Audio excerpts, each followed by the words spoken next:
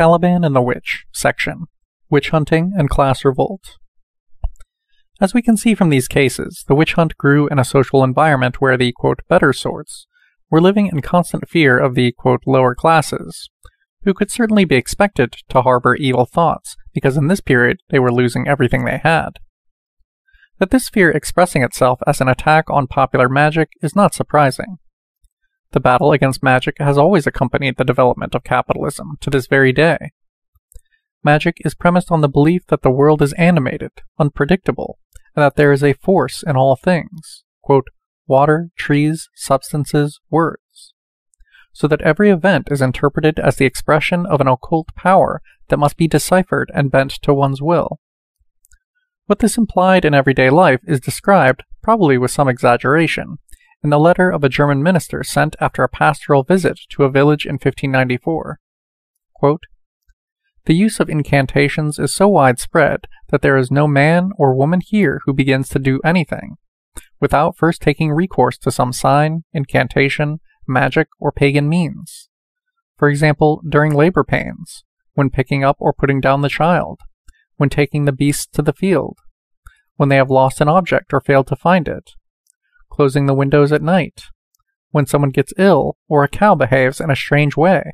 They run at once to the soothsayer to ask who robbed them, who's enchanted them, or to get an amulet. The daily experience of these people shows there is no limit to the use of superstitions.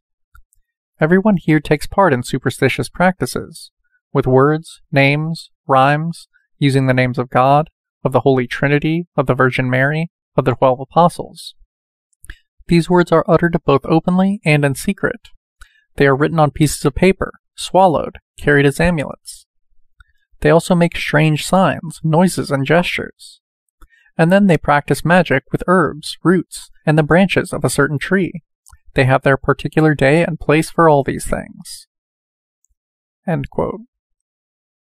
As Stephen Wilson points out in The Magical Universe, the people who practiced these rituals were mostly poor people who struggled to survive, always trying to stave off disease and wishing, therefore, quote, to placate, cajole, and even manipulate these controlling forces, to keep away harm and evil, and to procure the good which consisted of fertility, well-being, health, and life.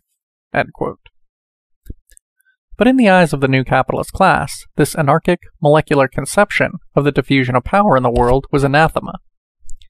Aiming at controlling nature, the capitalist organization of work must refuse the unpredictability implicit in the practice of magic, and the possibility of establishing a privileged relation with the natural elements, as well as the belief in the existence of powers available only to particular individuals, and thus not easily generalized and exploitable. Magic was also an obstacle to the rationalization of the work process, and a threat to the establishment of the principle of individual responsibility. Above all, magic seemed a form of refusal of work, of insubordination, and an instrument of grassroots resistance to power. The world had to be, quote, disenchanted in order to be dominated. By the 16th century, the attack against magic was well underway, and women were its most likely targets. Even when they were not expert sorcerers or magicians, they were the ones who were called to mark animals when they fell sick, heal their neighbors, help them find lost or stolen objects, give them amulets or love potions, help them forecast the future. Though the witch hunt targeted a broad variety of female practices, it was, above all, in this capacity, as sorcerers, healers, performers of incantations, and divinations, that women were persecuted. Footnote. As the witch hunt expanded, however, the distinctions between the professional witch and those who turned to her for help or engaged in magical practices without any special claim to expertise were blurred. End footnote. For their claim to magical power undermined the power of the authorities and the state, giving confidence to the poor in their ability to manipulate the natural and social environment, and possibly subvert the constituted order. It is doubtful, on the other hand, that the magical arts that women had practiced for generations would have been magnified into a demonic conspiracy had they not occurred against a background of intense social crisis and struggle. The coincidence between social economic crisis and witch hunting has been noted by Henry Kamen, who has observed that it was, quote, precisely in this period when there was a main price hike between the end of the 16th century and the first half of the 17th, that there were the greatest number of charges and persecutions, end quote. Footnote. Middlefort too sees a connection between the price revolution and the persecution of the witches.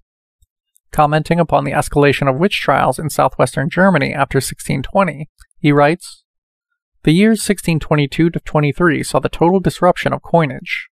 Money became so depreciated that prices soared out of sight. Food prices, moreover, did not need monetary policy to rise. The year 1625 had a cold spring and bad harvests from Würzburg across Württemberg to the whole Rhine Valley. The next year found famine along the Rhine Valley. These conditions of themselves drove prices beyond what many laborers could afford." End of footnote.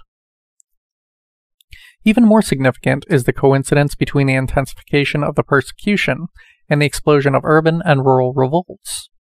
These were the, quote, peasant wars against land privatization, including the uprisings against the, quote, enclosures in England in 1549, 1607, 1628, 1631, when hundreds of men, women, and children, armed with pitchforks and spades, set about destroying the fences erected around the commons, proclaiming that, quote, from now on we needn't work anymore.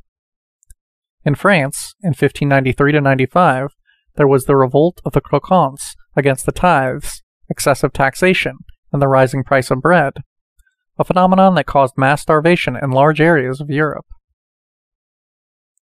During these revolts, it was often women who initiated and led the action.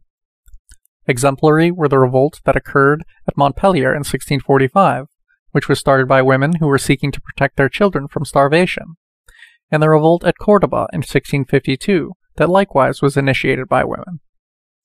It was women, moreover, who, after the revolts were crushed, with many men imprisoned or slaughtered, remained to carry on the resistance, although in a more subterranean manner. This is what may have happened in southwestern Germany, where a witch hunt was followed by 2 decades at the end of the Peasant War. Writing on the subject, Eric Middlefort has excluded the existence of a connection between these two phenomena. However, he has not asked if there were family or community relations, such as the ones Leroy-Ladurie found in the Cevennes, between the thousands of peasants who, from 1476 to 1525, continuously rose up in arms against feudal power and were so brutally defeated, and the scores of women who, less than 2 decades later, in the same region and villages, were brought to the stake. Footnote. Writes Leroy-Ladurie, quote, "Between these frenzied uprisings, the witch hunts, and popular authentic revolts, which also reached their climax in the same mountains, about 1580 to 1600, there existed a series of geographical, chronological, and sometimes family coincidences." End of footnote. Yet we can well imagine that the ferocious work of repression which the German princes conducted, and the hundreds of thousands of peasants crucified, decapitated, burned alive, sedimented unquenchable hatreds, secret plans of revenge, above all among older women, who had seen and remembered, and were likely to make their hostility known in numerous ways to the local elites. A graph. This graph, indicating the dynamics of the witch trials between 1505 and 1650, refers specifically to the area of Namur and Lorraine in France, but it is representative of the persecution in other European countries. Everywhere, the key decades were those from the 1550s to the 1630s, when the price of food escalated. End of caption. The persecution of witches grew on this terrain. It was class war carried out by other means. In this context, we cannot fail to see a connection between the fear of uprising and the prosecutor's insistence on the witches' Sabbat, or synagogue, the famous nocturnal reunion where thousands of people presumably congregated, traveling often from far, distant places. Footnote. In the obsession with the Sabbat, or synagogue, as the mythical witches' gathering was called, we find a proof of the continuity between the persecution of the witches and the persecution of the Jews. As heretics and propagators of Arabic wisdom, Jews were regarded as sorcerers, poisoners, and devil worshippers. to the portrait of Jews as devilish beings contributed to the tales surrounding the practice of circumcision, which claimed that Jews ritually murdered children. Quote, "Time and again the Jews were described in the miracle plays as well as in sketches as devils from hell, enemies of the human race." End quote. On the connection between the persecution of the Jews and the witch hunt, see also Carlo Ginzburg's Ecstasies, chapters 1 and 2. End footnote. Whether or not, by evoking the horrors of the Sabbat, the authorities targeted actual forms of organization cannot be established. But there is no doubt that, through the judge's obsession with these devilish gatherings, besides the echo of the persecution of the Jews, we hear the echo of the secret meetings the peasants held at night, on lonesome hills and in the forests, to plot their revolts. Footnote. The reference here is to the conspirators of the Bundschuh, the German peasant union, whose symbol was the clog, which in the 1490s, in Alsace, plotted to rise against the church and the castle. Of them Friedrich Engels wrote that they were wont to hold their meetings at night on the lonesome Hunger Hill. End of footnote. The Italian historian Luisa Muraro has written on this matter in La Signora del Giococo, The Lady of the Game, a study of witch trials that took place in the Italian Alps at the beginning of the 16th century. Beginning of long quote. During the trials in Val di Fiemme, one of the accused spontaneously told the judges that one night, while she was in the mountains with her mother-in-law, she saw a great fire in the distance. "Run away," her grandmother had cried. "This is the fire of the Lady of the Game." Game, in many dialects of northern Italy, is the oldest name for the Sabbat. In the trials of Val di Fiemme, there is still mention of a female figure who directed the game. In the same region in 1525, there was a vast peasant uprising. They demanded the elimination of tithes and tributes, the freedom to hunt, less convents, hostels for the poor, the right of each village to elect its priest. They burned castles, convents, and the clergy's houses. But they were defeated, massacred, and those who survived for years were hunted by the revenge of the authorities. Muraro concludes, beginning of long quote, "The fire of the Lady of the Game fades in the distance, while in the foreground there are the fires of the revolt and the pyres of the repression. But to us, there seems to be a connection between the peasant revolt that was being prepared and the tales of mysterious nightly gathering. We can only assume that the peasants at night secretly met around a fire to warm up and to communicate with each other, and that those who knew guarded the secret of these forbidden meetings, by appealing to the old legend. If the witches had secrets, this may have been one." End of quote. Class revolt, together with sexual transgression, was a central element in the depictions of the Sabbat, which was portrayed both as a monstrous sexual orgy and as a subversive political gathering, culminating with an account of the crimes which the participants had committed, and with the devil instructing the witches to rebel against their masters.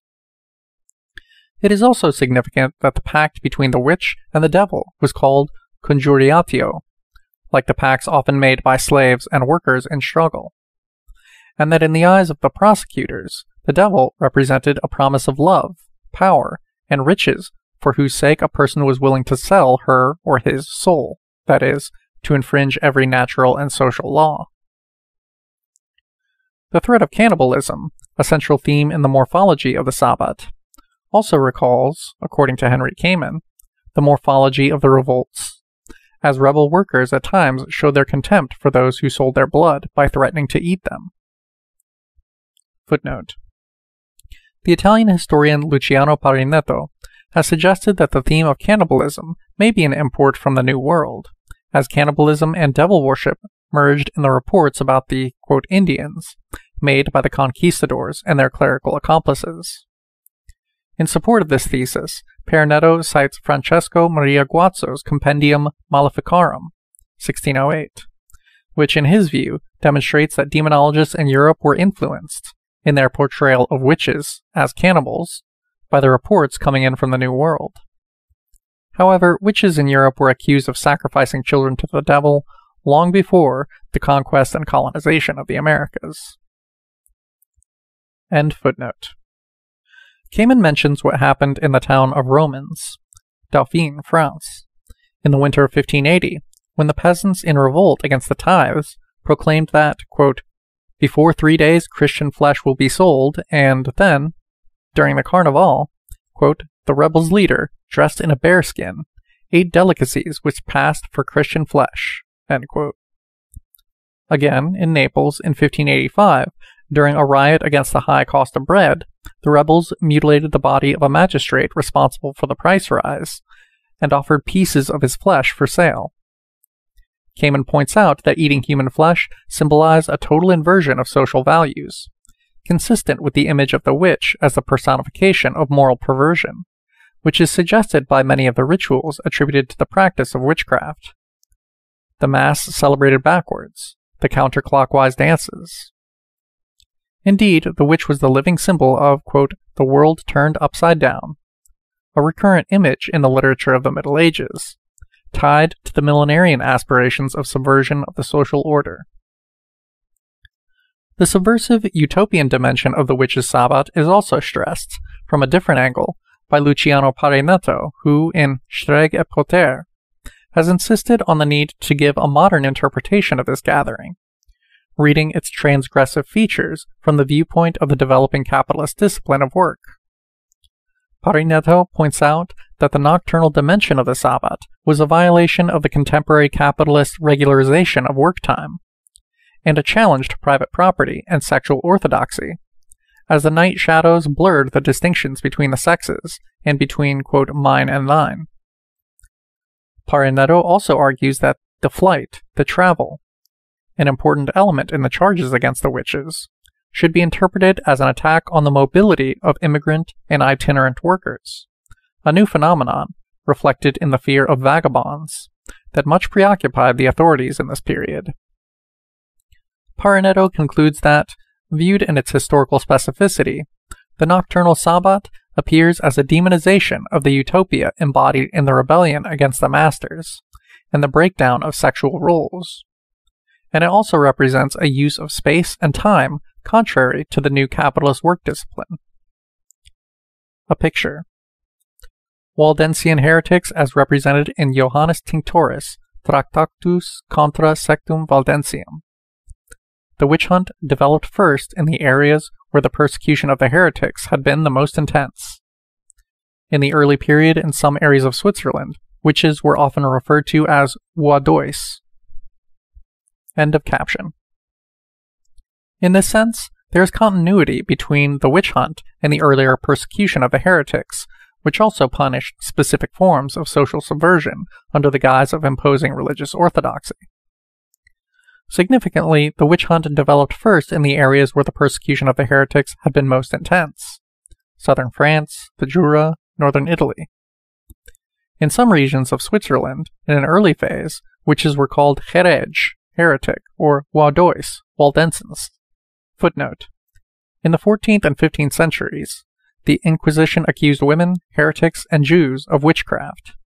It was in the course of trials held in 1419-20 in Lucerne and Interlaken that the word hexerei, witchcraft, was first used. End of footnote. Further, the heretics too were burned at the stake as traitors to the true religion, and they were accused of crimes that entered the Decalogue of witchcraft: sodomy, infanticide, animal worship.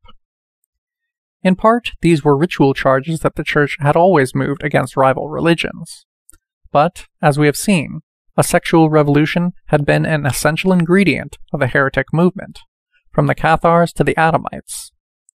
The Cathars, in particular, had challenged the Church's degraded view of women, and advocated the rejection of marriage, and even of procreation, which they considered a form of entrapment for the soul. They had also embraced a Manichaean religion that, according to some historians, was responsible for the increased preoccupation of the Church in the late Middle Ages with the presence of the devil in the world and the inquisitorial view of witchcraft as a counter-church. Thus, the continuity between heresy and witchcraft, at least in the first phase of the witch hunt, cannot be doubted. But the witch hunt occurred in a different historical context, one that had been dramatically transformed, first by the traumas and dislocations produced by the Black Death, a watershed in European history, and later, in the 15th and 16th centuries, by the profound change in class relations brought about by the capitalist reorganization of economic and social life. Inevitably, then, even the apparent elements of continuity, e.g., the nocturnal promiscuous banquet, had a different meaning than their anticipations in the Church's struggle against the heretics. End of section.